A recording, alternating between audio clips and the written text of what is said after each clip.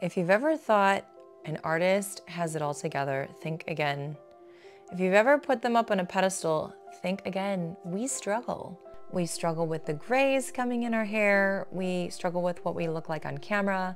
And sometimes we struggle with boredom, with an artist block, not knowing what to paint, not knowing how to be creative.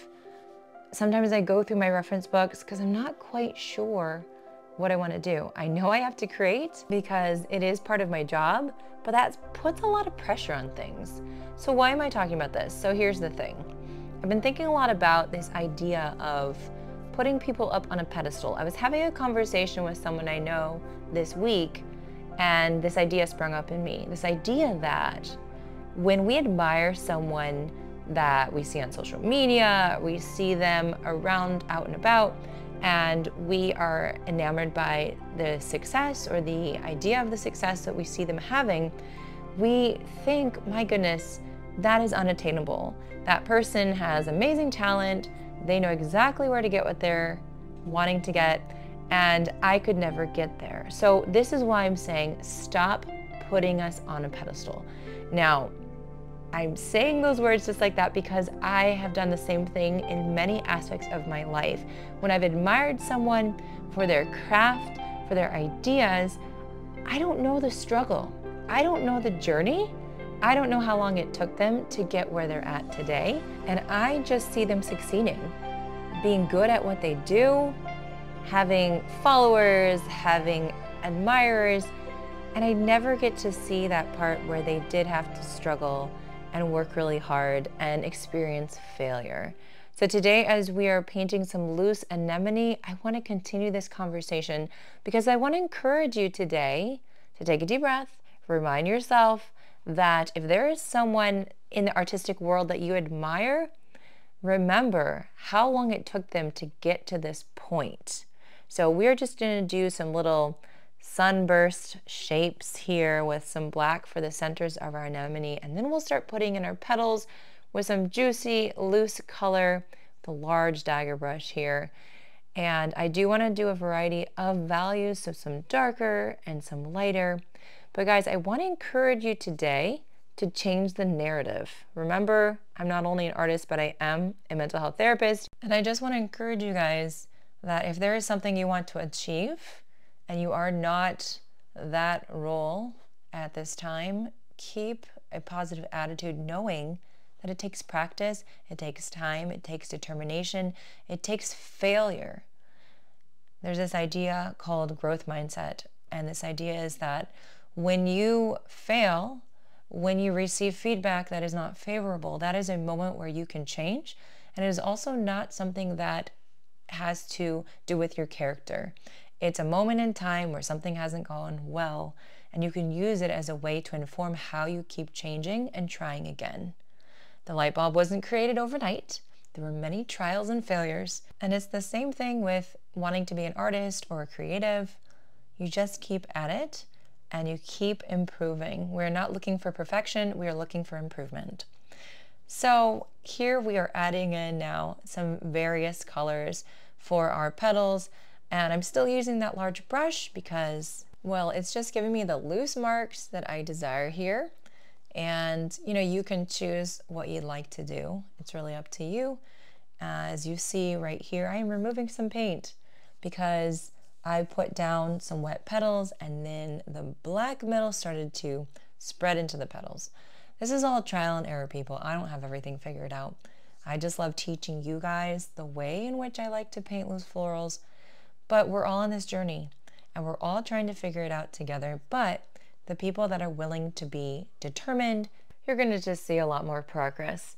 So as we are adding in these stems and keeping them nice and loose here, and we have 5 blooms, so 5 stems here, but you know, I'm not worried too much about how I'm placing them. I do like to curve them slightly. I just think that looks nice and adds to our composition. And then we'll add in leaves as well as details, and that will help balance out our composition quite nicely. So I am starting with these leaves. I'm looking at the photo and I'm trying to kind of emulate that, but I like to just drag my brush around, and it's the idea of leaves, a little bit of that scrubbing motion on your paper. as you're filling in white spaces. And on that right bottom section, there's a lot of white space. And so I want to add some more leaves just to keep it from looking too heavy on one side. So I hope you're hearing me. I hope you're understanding. If you have, for example, a dream of being an artist, you can get there. And if you practice art, you should call yourself an artist. It's a slow process, but like everything else, it's worth it. My story is that several years ago, I started posting on social media, started with Instagram, and I was really determined to go viral. That was my whole thing. And I started making reels, and they were not great because I was figuring it all out. Here we're just adding in some lovely, sketchy, darker hues or darker values so that we can create some texture and shadows for our flowers. And I eventually started to teach people through my reels, but I was posting literally 3 reels a day, especially on TikTok. That's a lot of stuff.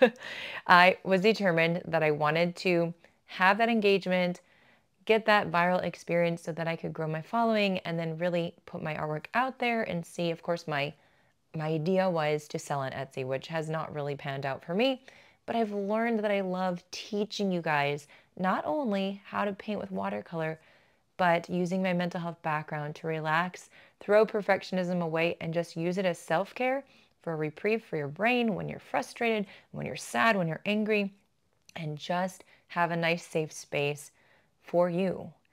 So I did go viral with a TikTok video, but it took me 8 months of posting 3 videos a day. It was insane. I wouldn't recommend it. I was determined, but that doesn't mean it's always going to work out how you want it to. I just got really lucky in that aspect. But that doesn't mean that I've arrived or I'm this professional. I'm just trying to have fun, and I'm trying to inspire you guys to have fun with your creativity. Our brains need to express ourselves from the right side of our brain to be able to experience that beautiful relaxation that comes from being creative. So here I'm adding in all kinds of marks, scribbly marks, scrubby marks, and I'm not worried about symmetry. I am not worried about where specifically something goes. I paint quickly because it does help me to not overthink, because my brain will take over and it keeps me from being successful in painting loose and enjoying the process. We want to enjoy every brushstroke, not just hoping we'll have a perfect end result. I hope that makes sense. And the same thing goes for you with your journey as an artist. Don't think that tomorrow you'll wake up and perfectly everything will be great. Remind yourself that this is a process. It takes time and it takes effort and it takes failure so that you know what you don't want to do and what you want to do differently next time. Here I'm still having an issue with that center. Things are spreading weird. So I'm just going with it, taking off some of the paint with a clean, damp brush, and we'll have another go at it. As it dries, I have to be patient. Just like with this watercolor journey or whatever it is you're reaching for, guys, remember, don't put others on a pedestal. If you see something you admire, work towards it, guys. Here's our final painting. It makes me happy. Happy painting, you guys, and happy mental health.